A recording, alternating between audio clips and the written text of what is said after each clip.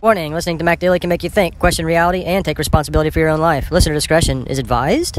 How's it going, Internet? This is Mac Daily. So, quite a few things have transpired since the allegations of the Ukraine squid pro row. And so I just wanted to throw you guys a couple concepts.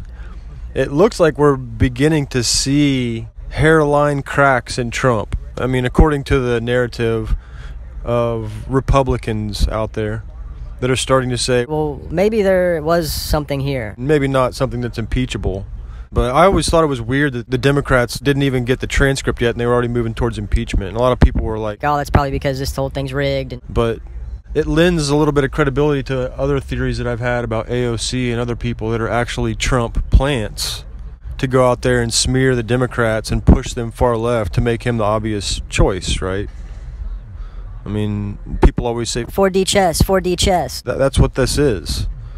And so the Democrats jumping all over impeachment way ahead of schedule before the transcript came out, and then Schiff had to go on record and make up words and shit. None of it matters. You know, everybody that's on the House floor, on the Senate floor, all those congressmen and senators, they all have immunity while they're talking. Now, as soon as they leave that sphere, that little micro jurisdiction, they're liable. I mean, then they can go to the headline in the news and they can slander somebody and they can be sued. But in the hearings that you see on TV, those people are immune from everything they're saying. That's why they can lie. But it makes me think that these Democrats were set up by Trump with fake information about a transcript, about some quid pro quo that wasn't there once the transcript came out. And then he released it, which was unprecedented. So it just lends credibility to the fact that he's been playing these fools all along. And that would probably be easy to do. I mean, they do business as usual. That's what all these people do. That's why they're all in bed together. They're all guilty by association. These people know that they're outnumbered 1,000,000-1 in this country. And if we wanted to, we could just click it over just a couple degrees of intensity and destroy all of these people in an afternoon. And we could all be back to work in time to finish out the day. Sans government. And look how split everybody is. Everybody has an opinion. Everybody has a hot take. And everybody is more involved than ever. So make sure you get out there and register and just keep this whole thing going. Because I can't wait to see what's going to happen in the next 4 years.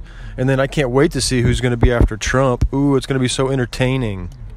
Imagine firing all these representatives and unelected bureaucrats through popular consent and representing ourselves via the internet and smartphones in your pocket. That's the future. I mean, that's the big change that we're waiting on. I mean, how many more iterations of the same old iPhone are you going to accept before you look around and realize this ain't the future? I mean, we're going to be 2020 plus, and there's nothing going on. Rectangle buildings, your power line infrastructure is up on sticks. I mean, how many trillions of dollars do you give to these fucking criminals before you're going to realize this is a scam? But so everybody kind of assumes the Democrats are corrupt, but now people are starting to question the other side. Hey, that's good. Good. Question the whole thing, because we've been here before. You guys know that, right? We've been here before. You remember when everybody was chanting 9/11 was an inside job?